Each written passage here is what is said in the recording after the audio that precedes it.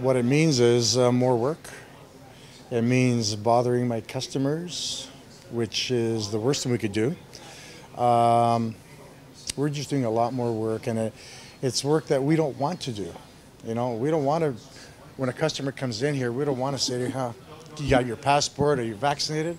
That's personal stuff, but it's what we're mandated to do, so we have to do it. And they understand. If it wasn't raining, then it would have been a nightmare because we have 3 patios plus the inside. Then it would have been a lot more people.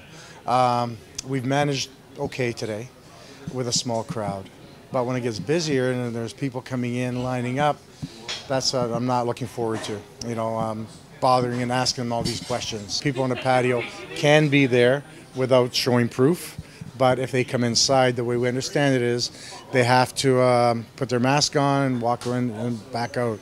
And also, if people come in for takeout, from what I've been told, they can just come into the bar and get takeout without showing proof of double vaccination, leave again, which is, this whole thing is a nightmare.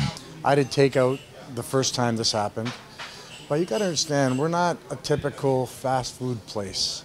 You know, restaurants are not just about eating. Restaurants are about the dining experience, about meeting your friends for, you know, watch the hockey game, watch the Leafs, watch the Raptors, etc. Having a beer and chit-chatting. And it's not about like coming in, eating and running, as, you know, like our mayor most famously says, order takeout. Well, you know what?